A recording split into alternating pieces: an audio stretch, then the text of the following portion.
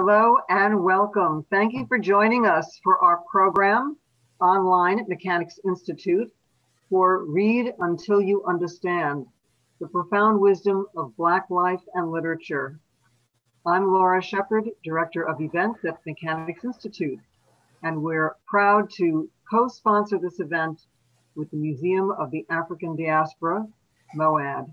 And before we begin, I'd like to first introduce Elizabeth Gessel, Director of Public Programs at MOAD, to talk about what's coming up at the museum. So please welcome Elizabeth, and then we'll continue. Good evening, everyone. Thank you, Laura. My name's Elizabeth Gessel, and I'm the Director of Public Programs at Museum of the African Diaspora in San Francisco. MOAD is a contemporary art museum, and our exhibitions and programming inspire learning through the global lens of the African diaspora. We're thrilled to be partnering with Mechanics Institute on tonight's program. MOAD is open to the public. We have 5 stunning exhibitions on view through February 27th, so if you're in the Bay Area, come by and see us. And we continue to present a variety of virtual programs. Tomorrow evening at 6 p.m. will be our monthly open mic series with feature Daryl Alejandro Holmes. And on Thursday, February 24th at 6 p.m. will be our group reading with 6 poets who have written original ekphrastic poetry in response to our current exhibitions. And that will be online as well. So you can learn everything about the museum and our virtual programs at moadsf.org. Thank you. Thanks, Elizabeth. Once again, it's great to co-sponsor with you. And for those of you who are new to the Mechanics Institute, we were founded in 1854, and we're one of San Francisco's most vital cultural and literary centers in the heart of the city. And we feature our general interest library, an international chess club, ongoing author and literary programs, and our Cinema Lit film series on Fridays. So please visit our website and also come down in person to 57 Post Street. I want to make mention that this program tonight is part of an NEH grant, Civil Rights, Artistic Diversity, Historical Reckoning, exploring the film, literature, and lives of marginalized communities, which, as mentioned, is part of the National Endowment for Humanities. Also, if you would like to purchase books, Read Until You Understand, The Profound Wisdom of Black Life and Literature by our guest, Sarah Jasmine Griffin, and also books by Julie Lithcott-Haynes, who is our host tonight, are available through alexanderbook.com. So let me introduce our guests. In this elegant blending of memoir and a close reading of a wide range of works, including novels, poems, speeches, music, and art, Sarah makes connections across genres and across generations, expanding the reader's experience of the words that bring us close to the human experience: mercy and justice, rage and resistance, democracy, love and death, grief and beauty.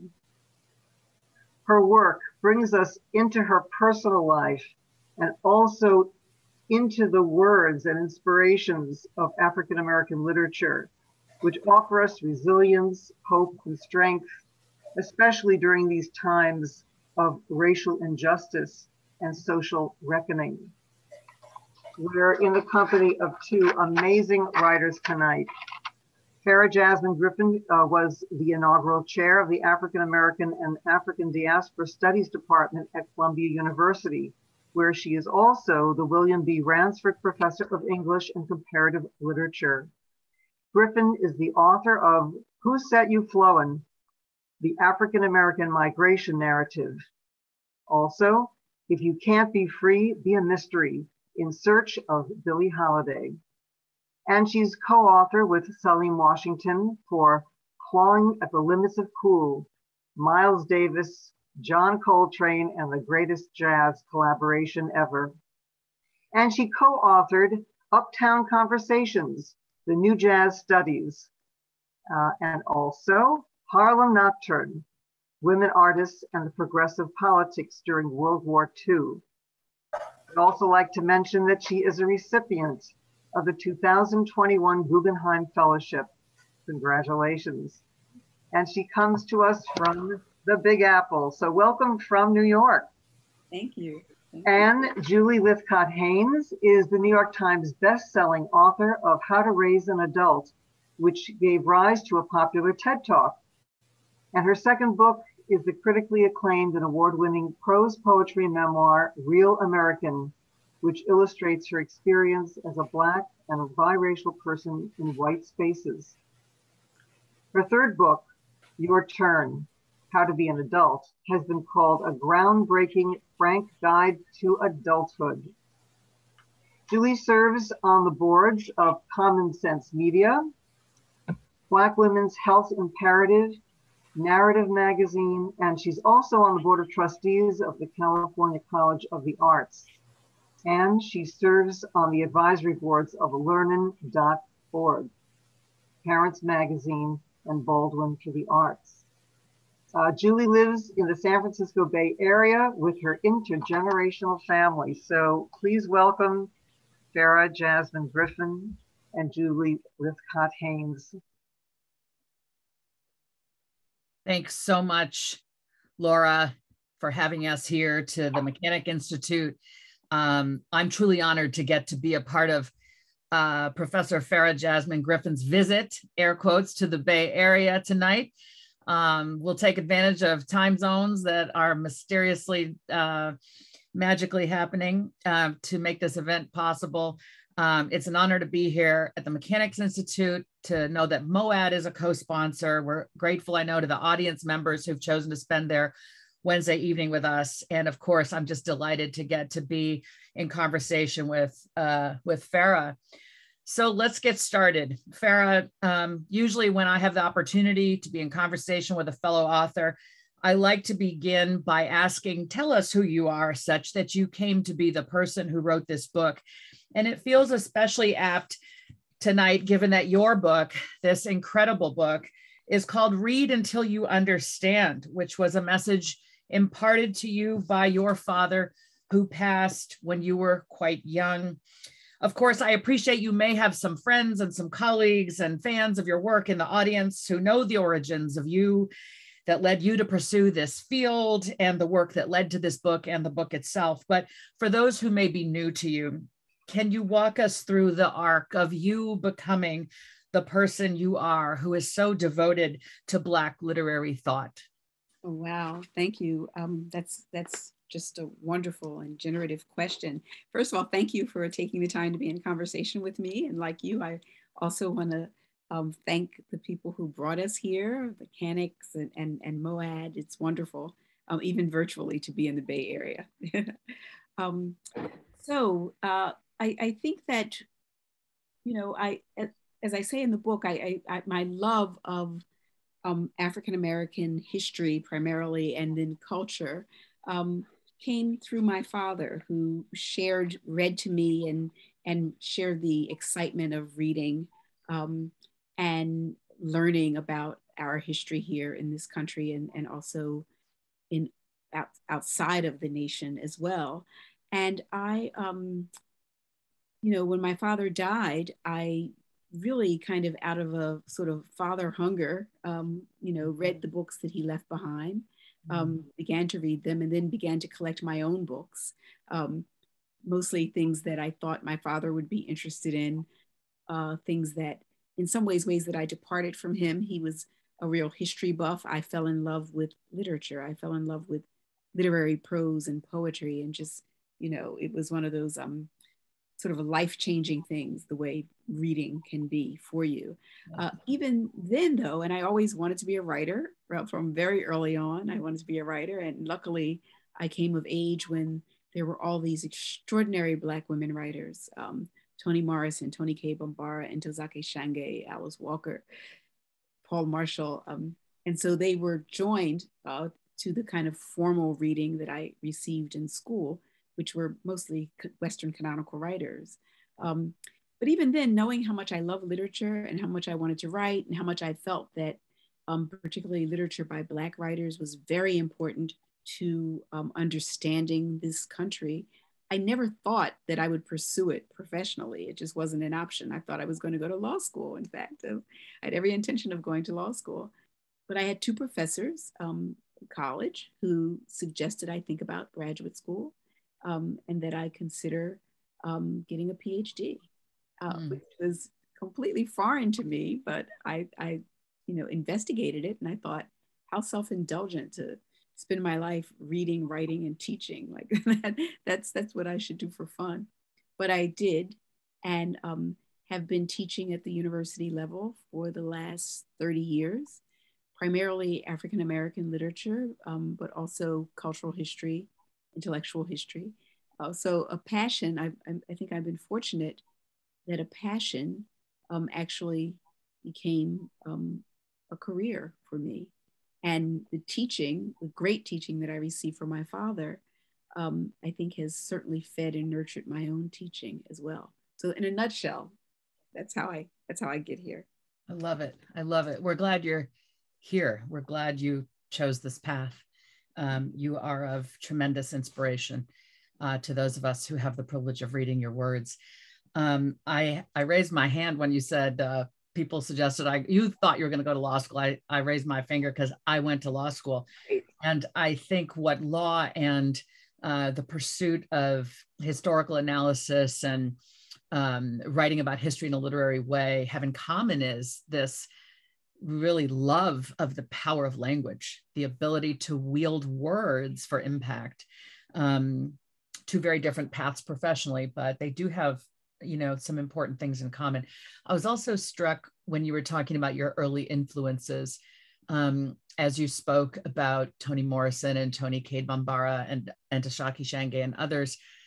I found myself picturing Lucille Clifton, who was my touchstone to Black life, Black female life, mothering, body, being biracial. I have a white parent and a Black parent. My mother happens to be white. And so I lacked a Black mother and found in the poetry of Lucille Clifton a literary Black mother, such that my heart or my spirit said, as I was marking up Good Woman, which was the first text of hers that I was reading, my spirit said, if she is possible, if these words are possible, then maybe I too am possible. And so I feel this profound gratitude to a writer who came well before me, but whose work was so intimate, whose work revealed such an intimate aspect of her life that it felt entirely plausible that it could intertwine with mine and help me develop as a human. To me, your book, you mentioned canon, the Western literary canon, and we know what that means. We know whose faces and hair and skin color is included typically in the canon, whose is not. And I really feel that your marvelous book, Read Until You Understand, is disrupting the canon, or is soundly making the claim that a whole lot of other folks belong in the canon. To me, this is a literary historical text. It is a thorough compendium of the canon of Black thought, selected and presented in such an artful way that it feels like a treatise that reads like a novel. We see how Phyllis Wheatley is the predecessor in thought of James Baldwin, who is the predecessor in thought to Toni Morrison on the subject of mercy. And we see how the founding documents of America, the Constitution and the Declaration of Independence, make their way into the rhetoric of the Black Panthers. And we see you as a young Black child whose father is taken too soon, facilitated by racism and indifference. We see you coming of age through Black literary thought. And we see through your recollection of it, Ta-Nehisi Coates talking about how all these people in our ancestry were not all on the same page. He called it a brawl of ancestors, right? So I want to ask, you've done so much with this. I imagine you are trying to move the needle with this book. But I want to ask you if that's true, if you are trying to move the needle, what needle are you trying to move? And why this particular approach? Wow, you are a dream reader. And what you say about Lucille Clifton is just, it proves exactly what I'm saying here, that that we form relationships with writers and the words that they give us, and that the words that they give us become part of our inheritance and our legacy. And we define ourselves alongside or sometimes against what they've given us. But it's a very intimate, it's an intellectual relationship, but an intimate one. So to answer your question, when you write a book, you're writing it in a specific moment in time, and you're hoping that it will speak to a future, but you don't know what that future is. So this book comes out of a lifetime of learning. And one of the reasons why I take the approach that I take is I wanted to say, yes, I've learned how to read about and write about, to do literary criticism and literary theory. But my passion for this body of work did not start in graduate school. And I was taught that it had a level of importance beyond the intellectual or beyond the academic before I ever became an academic. It was an important work. So it was important for me to give that personal narrative. I started writing it during the 2016 election, before the results were in, but during that election. And I thought, wow, this tradition about which I know so much and that has shaped me has a lot to say about this democratic experiment, that Americans would do well to listen to it. And it's not all they've talked about, but they've had some important things to say and have been invested in it reaching its ideals in ways that some of our fellow Americans have only been invested in word only, but not in action. And it was clear in 2016. I finished it in the pandemic. I finished it with the kind of uprisings around George Floyd, which meant that what I had been writing about resonated even more. Right. And now I find myself talking about it in a period when they're trying to ban a lot of the books that I write about. So like it always seems urgent and important, you know, and it's one of the things that I tell my students when they take African American literature class with me. I say, you might not know it now, but I guarantee you something is going to happen this semester that's going to make this literature even more important. I wish it didn't happen, but it's going to happen. Yeah. Right. It speaks to the essential role writers play in documenting, explicating, describing, prescribing. Giving us a language for understanding what we're feeling. Yeah, absolutely. Not to pat ourselves on the back, but everyone here loves writers. I know that. Okay. So I've been reading your marvelous book and telling everybody about it. Oh, what are you doing, Julie? Oh, I get to be in conversation with Jasmine Griffin. And, I'm reading this book, and let me tell you what it is. I've just had you with me, for a few days now. And as you said, I'm struck by how your material that is out in 2021 feels to be in direct response to what I'm reading in the news today, right? And to this very moment of refusal in some places to teach, to learn, to discuss, to understand our history.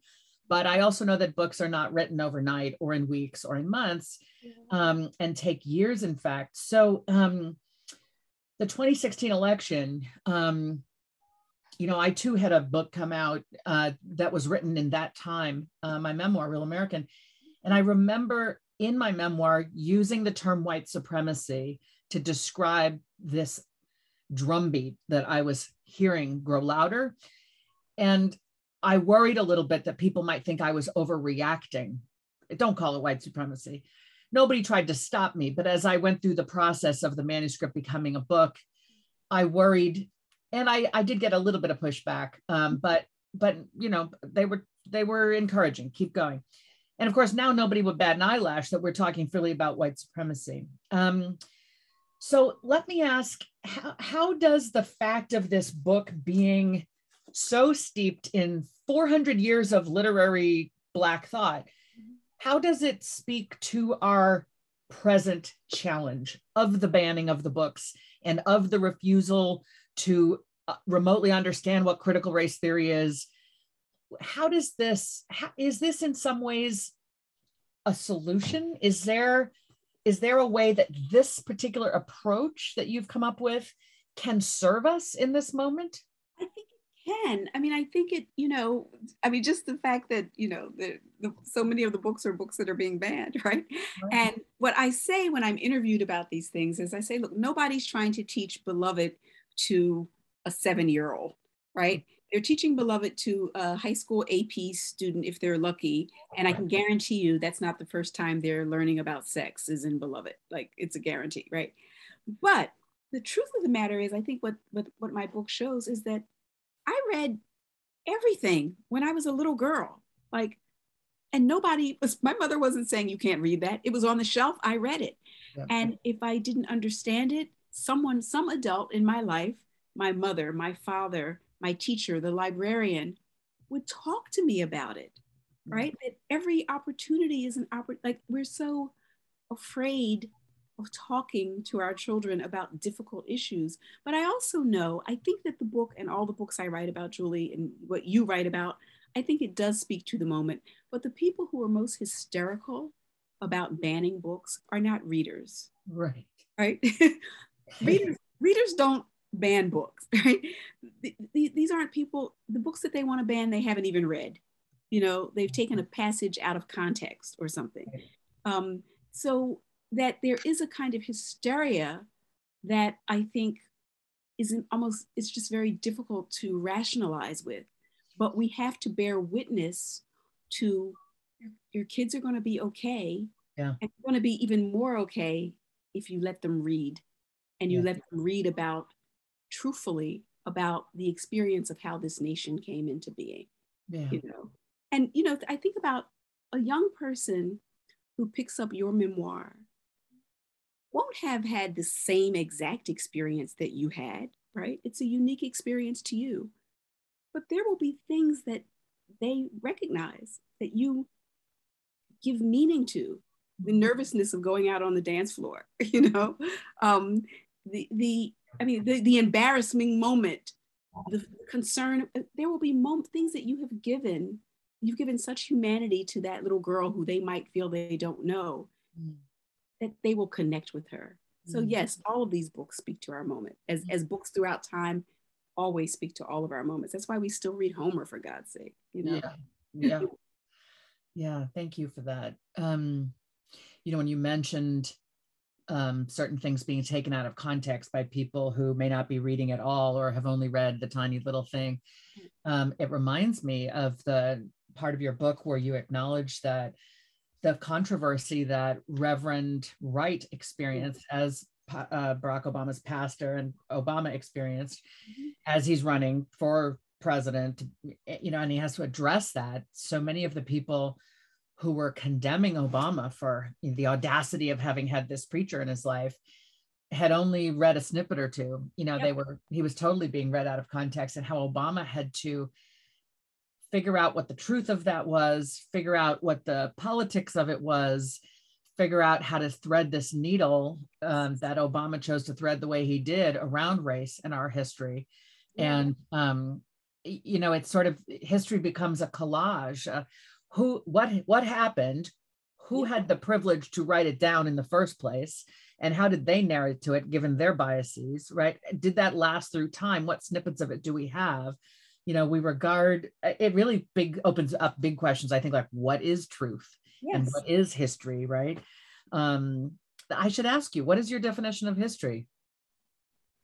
Well, I think there's the history that we write, right? And the historiography, which is fascinating, that is fully and always shaped by the moment, right?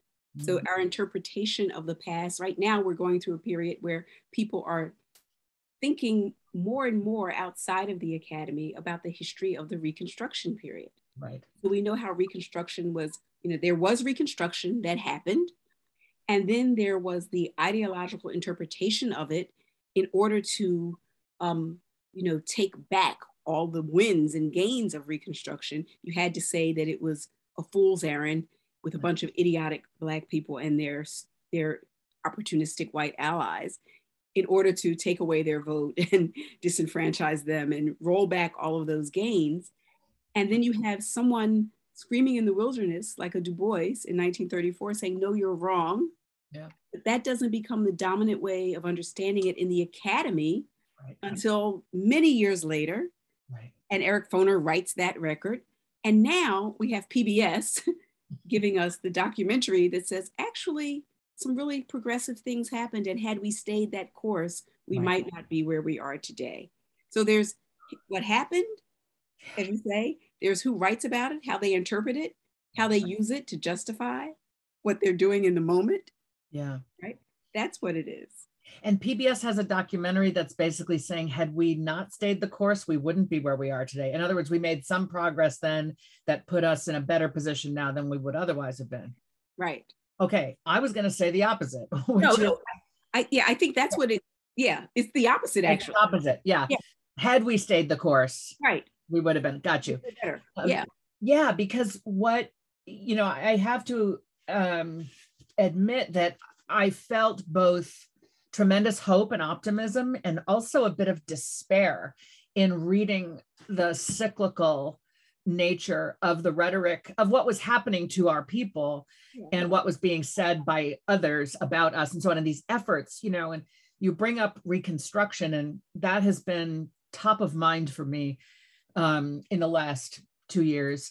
That is, we seem to have had yet another capstone event. If the emancipation of the slaves and the end of the Civil War was the sort of capstone event of the 19th century regarding race. And then we had Reconstruction for this brief period, and then it ushered in this tremendously long period of violence and restraint and sorrow.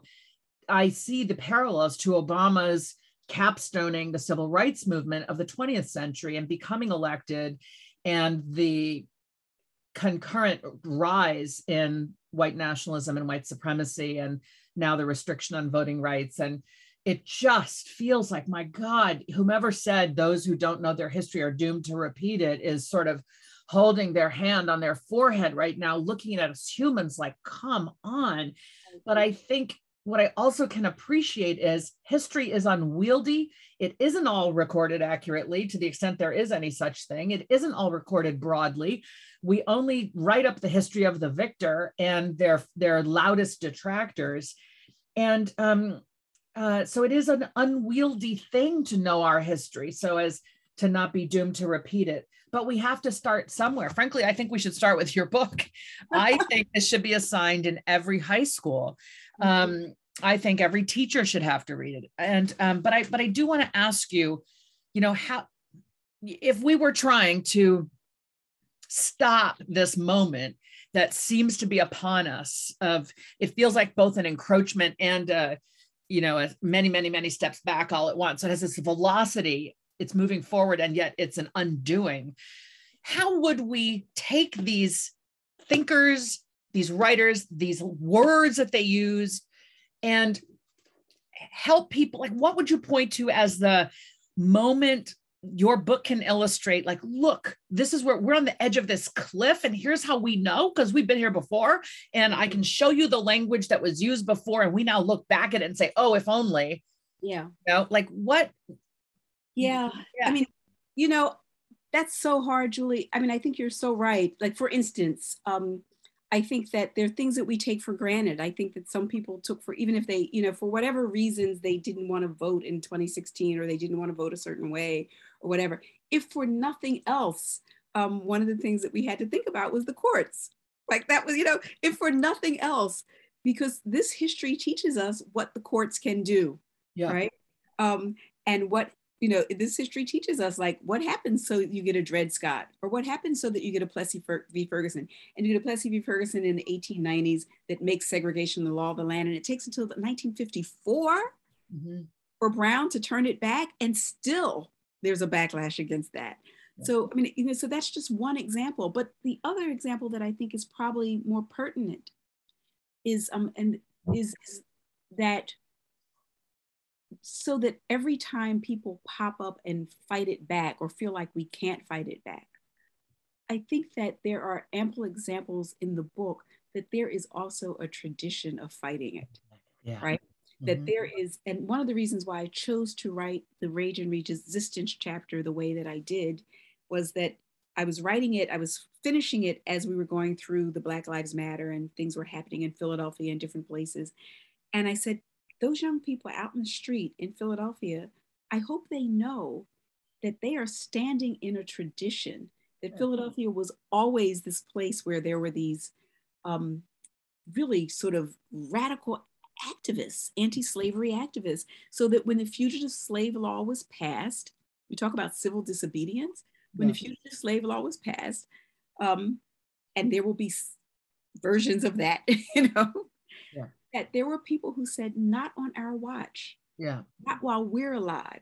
You can pass that law, but you're not going, we're going to free a fugitive who comes to Philadelphia.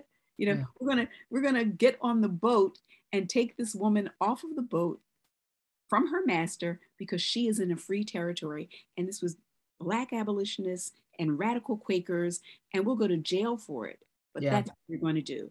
So that there's this contest over what Philadelphia is going to be. And I think that's the lesson. The lesson is that you can't take it lying down. And you don't have a tradition of taking it lying down, right? Yeah. That we've been fighting, and that you have to, that each generation has to fight it. You have to fight something new. Yeah. And each generation. Yeah. And you move the needle a little bit further. Right. Hopefully. And each generation has had allies.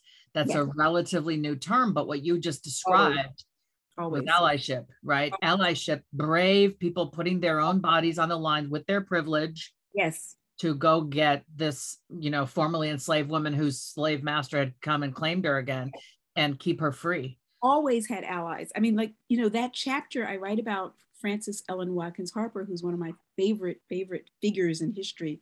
And, you know, she's on the road, and after Harper's Ferry happens, she writes to John Brown and she writes to his men. And she says, first of all, thank you for what you did, what you tried to do. Because they're imprisoned. They're in prison. They're about to be executed. Yeah. So she writes to them and she says, and whatever I can do for your widows, Black, white, all of you, whatever I can send to your widows, I will send to your widows. Yeah. And one of them, her letter to him is found in his belongings after he's executed. Right. And you're right. These were allies. In a genuine sense of the word. And were they complicated? Of course, human beings are complicated. Absolutely. Yeah. But few of us derive a sense of being alive from complacency. You know, to really live is to serve, is to do the work, is to be of use to others, is to have that purpose and that passion, right? Absolutely. And there's a joy. I mean, I try to show the joy that comes with you, right? That it's not a joyless existence. You do. And let's get to that. So the subjects in this marvelous book are, you've got about, I don't know, I haven't counted, like 10 or 12 chapters and 10 chapters. And you mentioned one of them just now, Rage and Resistance, but it's legacy, love, and learning, the question of mercy, Black freedom and the idea/ideal of America, the quest for justice, rage and resistance, death. These are all things about which thought leaders have opined, right? And you do this beautiful job of weaving together the thought leaders from earliest into the middle, into the present. And that's what makes it this incredible historical treatise of thought. But then chapters 7, 8, 9, and 10 take a pivot. They're a little bit softer. The transformative potential of love, joy, and something like self-determination, cultivating beauty, and gardens and grace. And so I want to know what choices were you making? And of all the things you might have decided to reduce 400 years of thought and lived Black experience down to, you chose these 10 chapters. Like what's the rationale behind this particular construct? Sure. There's a lot. One is I wanted to show that these are things that human beings have thought about throughout time since our existence on this planet. And we've thought about death and we've thought about love.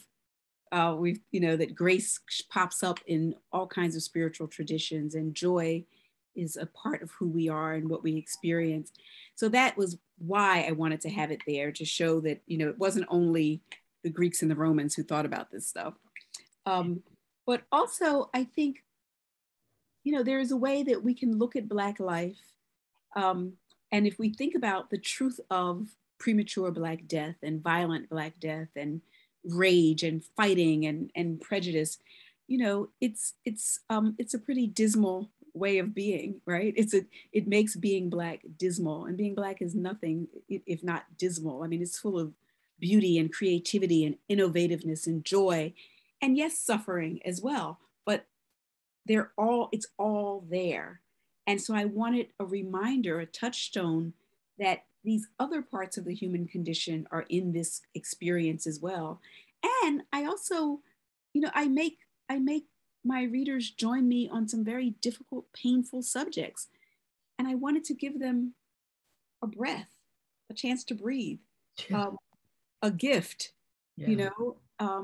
And I wanted to end on those notes. Those are the notes so you're absolutely right that there is a shift toward the end that moves us into beauty, joy, love, and grace. Yeah. I can tell you in the most literal manner, I felt the insurrection coming. My body in the fall of 2020 began to fear the impending destructiveness of white nationalism reclaiming its country. I'm not saying I could foretell the future, but simply that I was reading the news and paying attention and didn't have the luxury to not pay attention. And so much so that I called my niece, Sade Lithcott. She's the CEO of the National Black Theater in Harlem, which was founded by her mother, Dr. Barbara Ann Tier. And for 50 years, the National Black Theater in Harlem has been foregrounding Black joy and our stories and our thriving. And I said to Sade, I'm so afraid, I'm so afraid of what's coming. I'm afraid of the people who are going to be hurt. I know I'm privileged and I live out here in California. I've got this light skin. I'm upper middle class. I'm not saying I'm on the front lines of this battle right now, but I'm an empath and I ache for the people whose lives are going to be lost to this violence.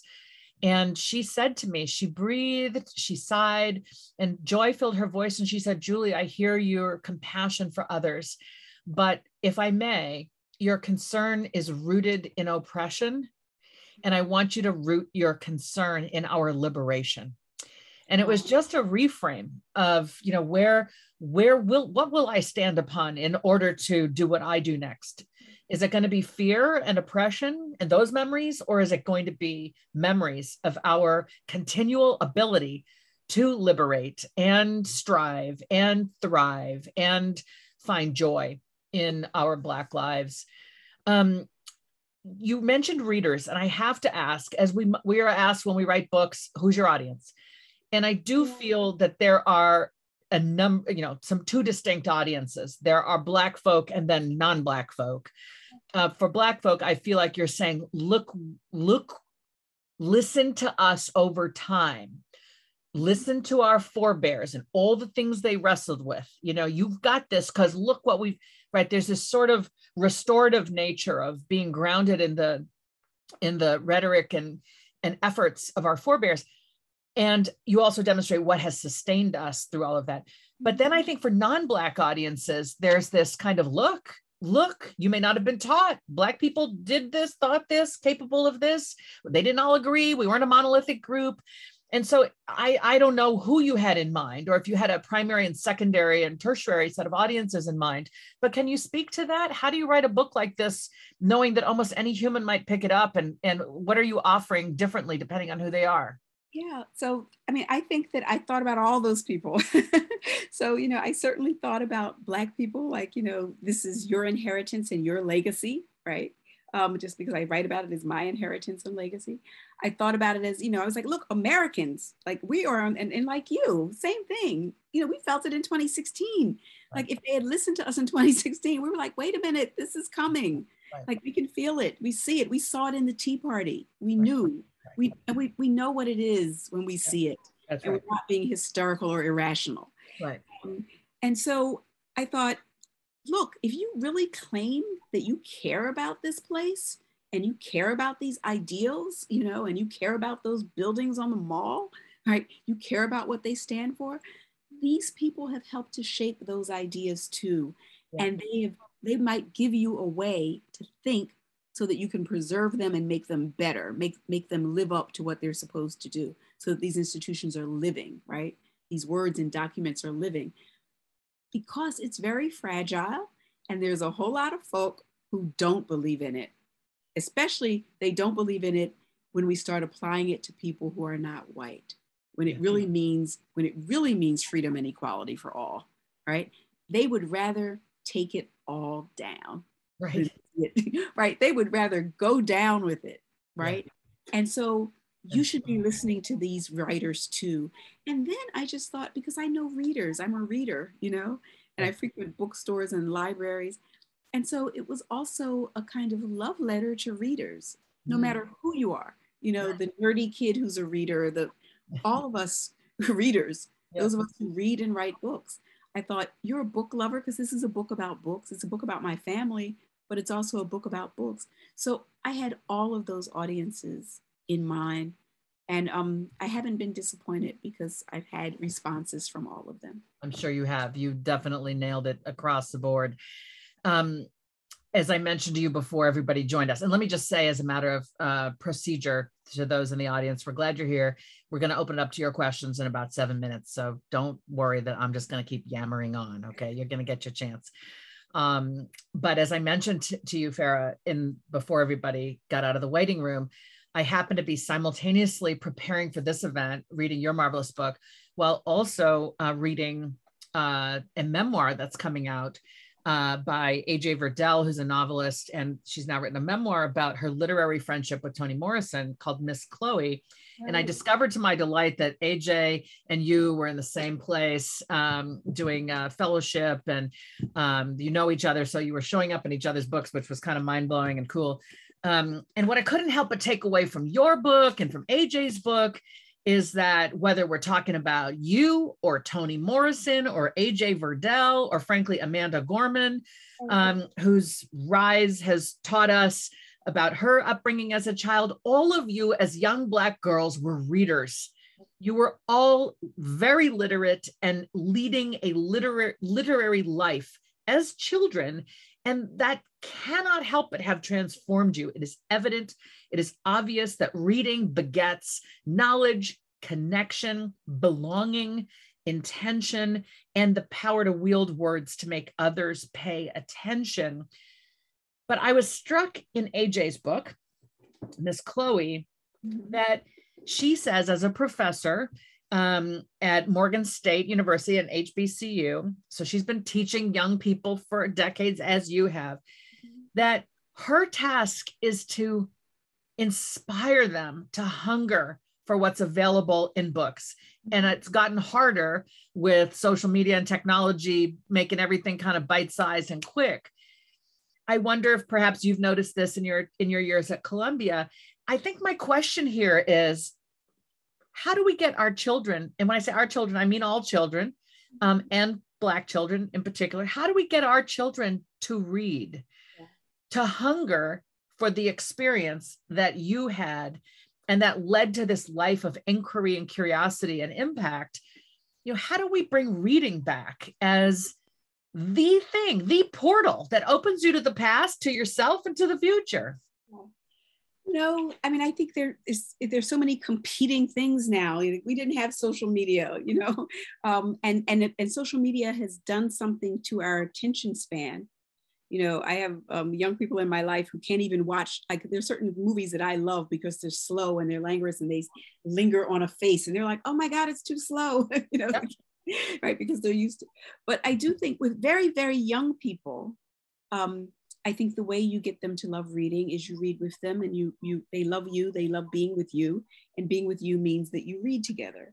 And that was me with my father. Like, you know, I love being with my father. If he had taken me to the baseball field, you know, he loved baseball, but he never took me to the baseball field, right? He took me to the bookstore and the library. So I think very young people, we read with them and to them. We have them read to us. We make it something pleasurable. What I've noticed with my students, the college students, is the pandemic was actually interesting because it forced us to slow down, stop. I had to change my syllabus. And instead of making them rush through books for an exam, I said, you know what, we're not going to do all these books. We're going to read very slowly together. And we were all so lonely and alone that we came together over a reading, right? Yep. And it created community. It created a sense of community and a sense of purpose. And so I think it's almost creating the settings in which we give books and reading to young people, whether they are students, little kids, or college students, that sometimes we have to shift the way we present things to them. You know, start with a Lucille Clifton poem. Who's not going to find something that blows their mind and knocks them off their feet at the same time in a Lucille Clifton poem, right? Start with that. You know, you also speak to music in the chapter, I think, Joy and Self-Determination. You bring music in. All, you know, for 180 pages or whatever, I'm reading about how words and books are the thing for you. And then you basically say, you know what, actually, music even more so, right? You say, for it was not only the written word that shaped and formed my understanding of the world around me. In fact, it was not even primarily books. Music, more than anything, helped to define us in ways that were life-giving. And later in that chapter, you speak to the pandemic and something that the DJ D Nice did early in pandemic, early, you know, like March, May, early spring 2020. He went live on Instagram for 9 hours. And all of these hundreds of thousands of people participated. And I found and then Kendrick Lamar years ago, recently though, won the Pulitzer Prize. Like we have the Super Bowl performance and, you know, these West Coast hip hoppers with their narrative. I wonder if music, because I see the power of TikTok and there's tremendous content on TikTok. If somehow music is the way back to the word, right? You know, because we know young people love and will always love music. And of course, lyrics are tiny little stories.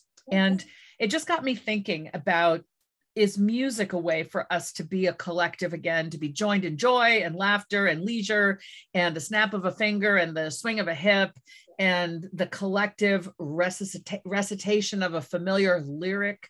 I just saw a glimmer of hope somehow in music and wonder what your thoughts are about who in music today, I know this question may be a little out of left field, do you feel is unifying us? Who are the, and maybe even broader than music, if you want to just opine on kind of popular thinkers, who are the prophets? Who are the wisest ones? Who are the unifiers right now?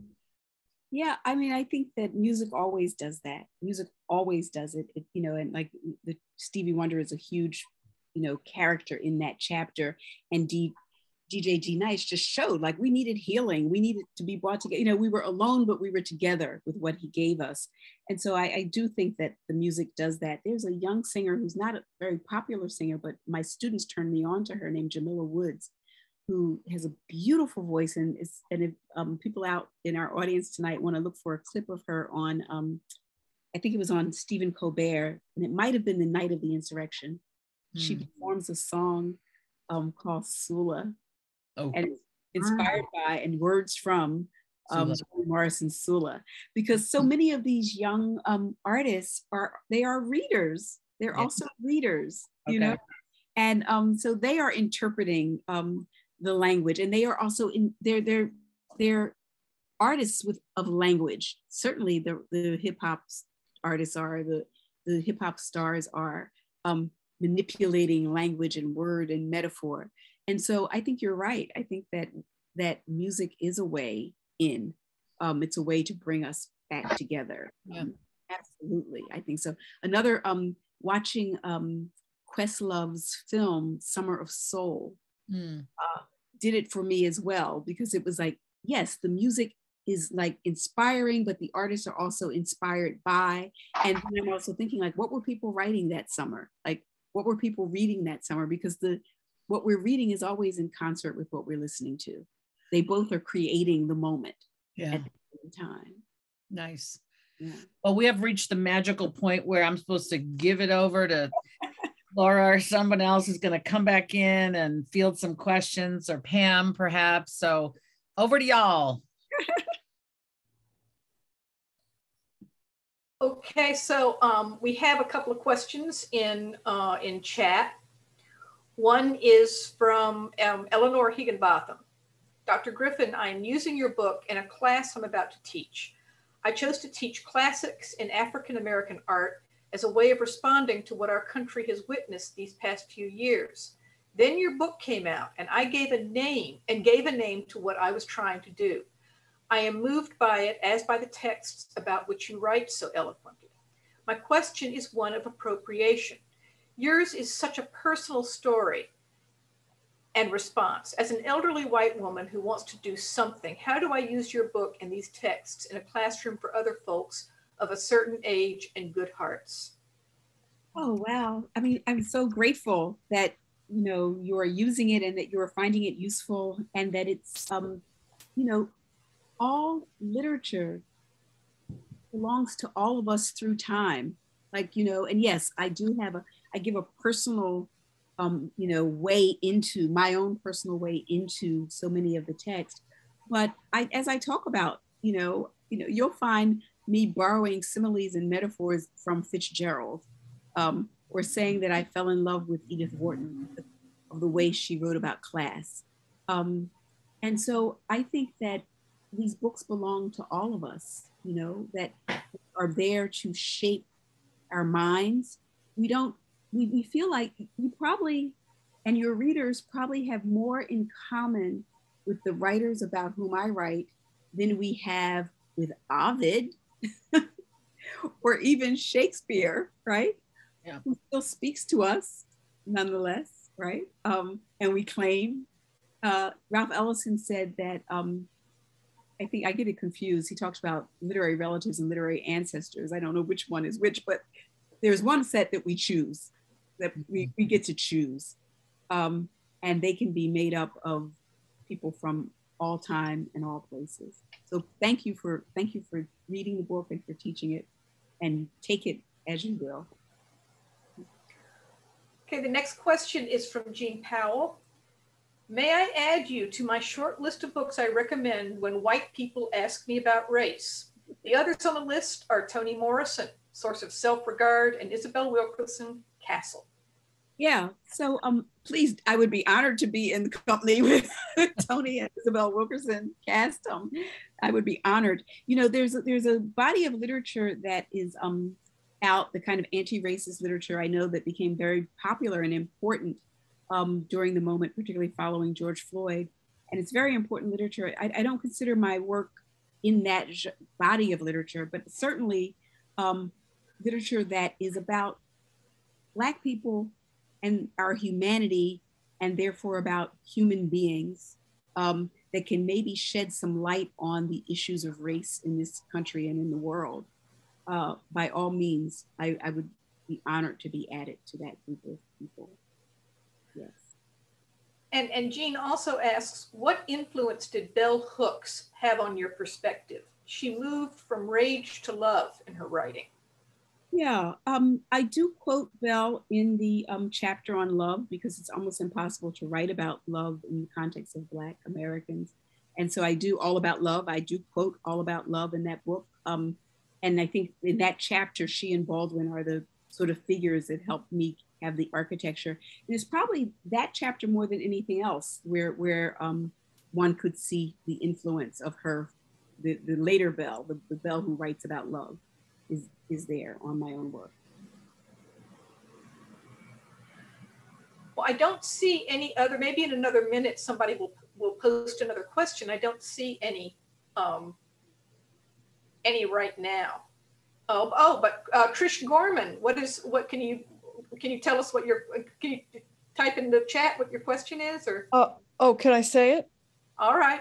Yeah, it's not really a question as much as a comment, which is the title of this book that you've written, which I will now read, really intrigued me after I saw it and signed up for it. It kept reverberating, because as a white woman, you know, I had conceived of myself as a person who was not a racist and didn't need to, you know, I got the picture. This is talking about myself about 3 years ago. And of course, because of I'm in 2 book clubs. One is a women's book club, and every other book we read in the last year had to do with Black Americans. And then I also manage a book club, which is the League of Women Voters of Oakland book club, in which we also reading many books about race. And it's like, every time I read one, I'm like, oh my God, you know, I mean, and it just goes on and on, the depth of it. And then I think, I'm a white woman, I'll never, never, never really understand. Yeah. You know, anyway, it's just a comment. And when I think about what's going on with this book banning, it is like, it's a fear of white people of understanding. Because if they understand, they're going to have to change. I'm going to have to change. We're going to have to change, we white people. So anyway, I just love the title on its own. It has really stimulated so much thought for me. Well, thank you so much. You know, the title actually comes from a note that my father wrote to me in a book when I was 9 years old. And the book was called Black Struggle. And he said, baby, read this until you understand. He says, you may not understand it at first, but read it. If you have questions, ask your teacher. She will help you.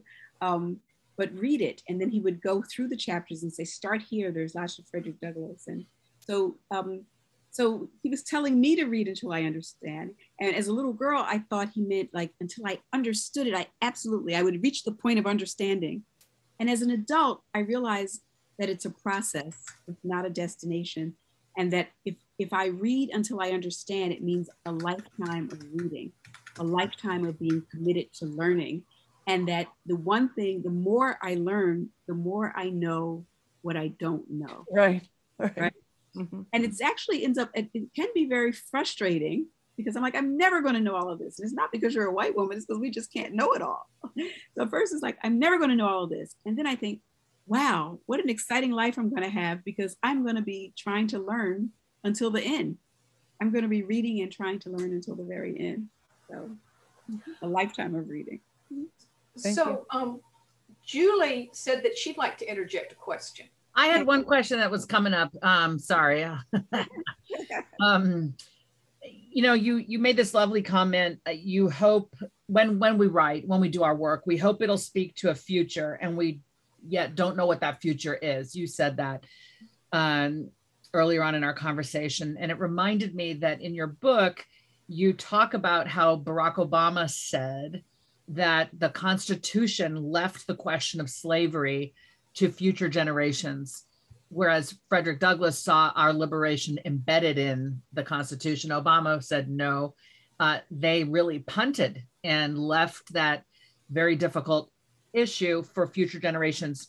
And so it makes me wonder today, what are the compromises we are making on our watch right now that we're punting to future generations? What are they going to look back upon us having done and regard our behavior as having been unforgivable? I think, you know, some of those things will be around race, but even more importantly, they'll be around what we're doing to the planet and our refusal to our waiting so long to do what we know we needed to do to save our planet. And to address climate change, and to entertain people who actually entertain and compromise with people who claimed that it wasn't happening, right? That those are the kinds of things that if we are alive, if we survive as a species, I think that future generations will be very upset with us that we're punting on. And I think that we punt on many things. I mean, I think every time we feel like we have a history in this country of making compromises on the backs of Black people over and over and over again, whether it be ending slavery when we wrote the Constitution, because the Southern states didn't want us to end it. And not only didn't want us to end it, we gave them more power. Gave them more power, you know, and to explain to young people what the 3/5 clause really means. It doesn't mean that a Black person was 3/5 of a human being. It meant that they got extra votes for people who couldn't vote. That's what it meant, right? And so to look at all the time, we make compromises, like this voting rights stuff right now. Like in 1965, you probably couldn't have said that we would be where we are now. And yet here we are, and we are willing to make compromise, you know? So I think that those are the kinds of things, but the stuff around the planet and climate, I think is really gonna be one of our young people are gonna be. Yeah. You know, sometimes people say, what do we do? What should we do? What should we do? And a thought that I've been having recently is let's take the banned books list and let's form book clubs around the banned books. Right. You know, let's have a book club reading for middle schoolers and high schoolers where we facilitate them in the reading of these banned books. I saw some kind of social media image the other day that said, no child has ever died from reading banned books, but of course they're dying constantly in schools because we have this rampant out of control gun culture, right? So we have a reading culture. The thing is just about my AJ reading and my reading. And, you know, my father didn't expect the schools to teach me Black history. Like he didn't expect them to. Now we have gotten to the point where we're rightly so. We want all of our children to know Black history. But my father read to me books that he knew I wasn't going to get in school, right? And I think that there were book clubs and there were reading groups and our librarians did it for us. Yeah. So yes, I agree. I agree. Okay, I'm gonna get to work on you, Julie. You and I can talk all night. So. I look forward to it. Yes. You know, Pam, there's a question here from Jeannie who says to Farah, did you consult any books of interviews with formerly enslaved people? Yes. You know, I first read some of those interviews. Now they're available online, but I actually read the volumes of them in graduate school. I read all of the Georgia WPA slave narratives, and then I went into the Alabama ones. And so less so for this book, more so for my first book, I cite some of those narratives. But those voices are always in the back of my head. Absolutely. Mostly here, what I talk about are the books that were published. Right on. And I'm seeing a question here. Someone's direct messaged me with a question. Robert Kaufman wants to ask a question. Thank you. Actually, I really just wanted to thank the two of you. This has really been incredible. And I also just wanted to say to Professor Griffin, it's one of these rare circumstances where, although it's virtual, it's a chance to say thank you for decades of work. I'm been lucky enough to be a teacher of literature and to get to point students for years and years to your work. It's opened so many doors and ears and eyes for them. And the crossings, the depth of the work on literature itself, but its connections to music and both of them to history, they've just been so generative for so many of the students I've taught, and before that for me and with them. So thank you both again very much. Thank you. Thank you so much. And also, before we bring our program to a close, Farah, I'm just wondering if you'd like to do a reading for us from your book, a short reading. We love it. It'd be such a pleasure. Oh, wow. I hadn't thought about that. So yes, I'll do something. I will actually read to you from the very end of the book. It won't ruin it. My Aunt Eartha, my mother's middle sister, loved yellow roses. When I moved back to Philadelphia as a young professor in 1993 and purchased my first home, a pair of adjacent townhouses in a gentrifying neighborhood within walking distance of my childhood home, she gave me a rose bush that promised to yield bright yellow flowers. So you will have something to remember me when I die, she told me. I believe because I did not want to think of a time when she was no longer in my life, I neglected the plant. And when I relocated my mother from our South Philadelphia row house to one of my townhouses, she rescued the bush and replanted it in her own garden. Now, long after I moved from Philadelphia to New York, and over a decade since my aunt's passing, the bush still blooms. The women in my family loved flowers and plants. After my father's death, my mother used some of his life insurance money for a variety of home repairs including replacing the fence around our teeny yard, which she had re-cemented as well. My cousin did most of the work, and he created a space for a garden bed. Two memories of my mother's garden stand out to me. The first isn't really about the garden, but about the wild honeysuckle vine that grew, attaching itself to the row of fences in the alley behind our yard. And after a summer rain, the scent was thick and intoxicating. I remember the contrast that the alley, a place of danger that my playmates and I were warned to avoid, could also yield such perfumed pleasure. The second memory is of my mother in her garden, and it stands out to me in its quiet power and significance. I was at the kitchen sink, looking out the window at her as she watered her garden with a green hose, and afterward, she stood there looking at the flowers. I saw her gently point her index finger, and as if it had been summoned, a large, graceful butterfly flew from the clothesline to land on her finger where it seemed to rest for an eternity. Two inexplicable gifts: the serenity and beauty of the butterfly, a gift to my mother; the entire scene, framed by the wooden window like a painting, a gift for me. Flowers are objects of gratuitous beauty, and while I know there are scientific reasons for their variety of shape, shade, color, scent, nonetheless, they seem to exist just to give us a glimpse of their glory. And noticing them, attending to them, admiring them is an expression of gratitude. Our attentiveness to and expressions of gratitude for them is a prayer of sort. They, like the songbirds overhead, are a reminder that though the world is full of ugliness, meanness, hatefulness, there is always also this: grace, unmerited reward given to humans by the divine. Just gonna finish. There is nothing we can do to earn it. It just is. Is, right. Is the final line in the version that I'm yes, in the, yeah. That's it. Yeah. That's it.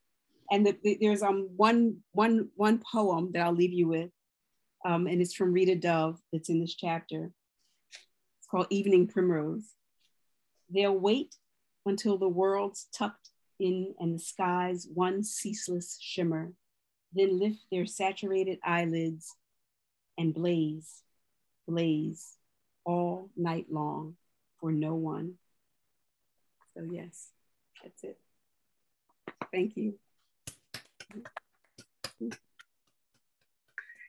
I want to thank Farah Jasmine Griffin for her amazing book, Read Until You Understand. And thank you, Julie Lithcott-Haynes, for moderating and guiding us through this conversation. And please, everyone, continue your reading, continue this conversation as we try to heal our nation and bring forth change that we need so desperately, with everyone's participation and contribution. That's what we need now. So once again, thank you again, everyone, for your participating in tonight's program, and join us as we go forward, either on Zoom or in our meeting room at Mechanics Institute. And continue reading, everyone. Thank you. Thank you.